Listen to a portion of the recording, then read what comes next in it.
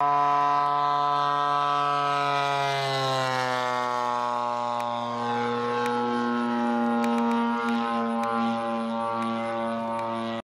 first thing I do with any new airframe is to go over all of the joints with some CA. I didn't find any joints in this P47 that were loose, but hitting it with CA is just good insurance. The gas engines we use today can shake these things to death, so a little extra glue is not a bad thing. The instructions show you where all the servos go in the built-in servo tray. This is the throttle servo, and it's the only one that I wound up moving to make the linkage a little easier to make. Top-Flite marks the firewall for mounting most common engines. EME gives you the sticker that shows you that they were thinking the same thing. The standoffs that come with the EME 60 give me the exact firewall to prop washer distance that Top-Flite wants. But there's a little interference back here with the choke arm. Plus, this carburetor is way too close to the firewall.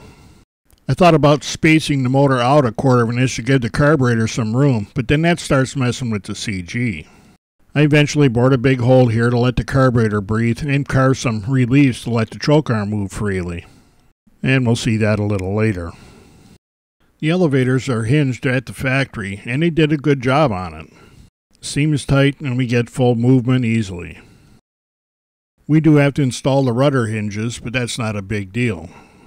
And Top-Flite supplies Robart style pin hinges, so it's easy to get the full throw out of it. The horizontal stabilizers are permanently mounted to the fuselage, and they have a pair of aluminum tubular spars inside. This hatch is installed at the factory but covered over. You do have to cut the covering to get it open. I think they meant this for electric models, but it works pretty good for gas, so I opened it up. I'm going to put a Rotoflow tank in this plane, and the hatch gives me easy access to it. They also have places built in for the switch and fuel dots, so you can have all that under the cover and none of it on the side of the fuselage. We're using a Robart electric tailwheel retract, and I thought this would be a good time to install it. The tailwheel is steered by a pull-pull cable system, and they have the tubes inside the fuselage for the cables, so this is really easy to install. My problem is that I'm trying to hold the fuselage up by myself while I feed all this stuff in, and it's like 5 o'clock in the morning. This whole process would have been a ton easier if I'd have had somebody to hold the plane or thought about leaning it up against something. The P47 and this retract are built for each other, and the installation goes very easily. This turns out to be a very solid mounting system. You do have to pay attention to aligning this unit with the opening during installation. I did have to carve a couple little notches in the exposed wood to get the tailwheel to extend freely. I was proud of myself getting this tailwheel pull-pull system in so quickly. But there was a problem.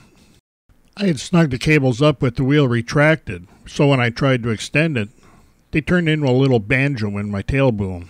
The tail wheel just won't extend that way, but I did find out if I turned the servo around and readjusted the cables, I could get it to work and has some decent tension on the cables too. I decided to put the tail wheel steering servo on a separate channel from the rudder servo. Then I created a mix so we could adjust how much steering we have without affecting the rudder throw. A friend is going to help me cut the cowl for the motor because I suck at that. So I decided to go ahead and put the make-believe motor in because I suck at that just a little bit less. And yes, that's a lot of area for cooling air because I don't goof around when it comes to cooling the motors.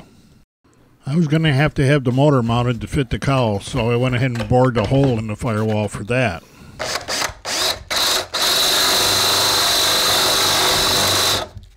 Now that I have a bunch of raw wood directly behind the motor, I need to fuel-proof that, and Balsa-Rite works great for that.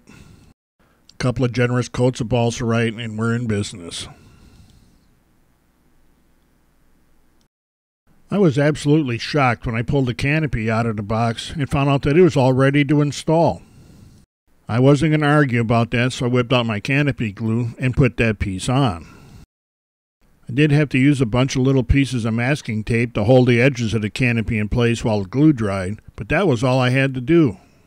I think this is the easiest canopy I've ever installed. The vent covers on the sides were the same way. Just put some glue on them, tape them in place, come back the next day and take the tape off. You're done. The folks at Rotoflow also make this quick-fire fuel filter and reservoir. Aside from filtering way better than any piece of screen is gonna, this holds a 1/4 ounce of fuel near the carburetor, so it makes starting a lot easier. The folks at Rotorflow don't make a whole bunch of stuff, but what they do make, they make right. And I don't fly anything without a Rotorflow tank in it anymore. And I think all those tanks are going to be joined by these quick-fire filters also. This is after balancing the P47, and I found I needed to move the batteries forward, and I found this little bay ahead of the wing that made a nice place to put them. I had moved the throttle servo forward well before balancing, but you can see that the rest of this stuff is pretty well fixed. There's nothing here that can be moved for balance. And here you can see that I've got the throttle servo up front along with the filter and the tank. These are all set up and ready to go. Top-Flite gives you this heavy aluminum hub for a reason. I had to put a strip of lead here, and there's one more strip inside the lip of the cowl. That's a total of 6 ounces of lead I had to add to the plane to get it to balance right. For a giant scale warbird, that's not bad at all.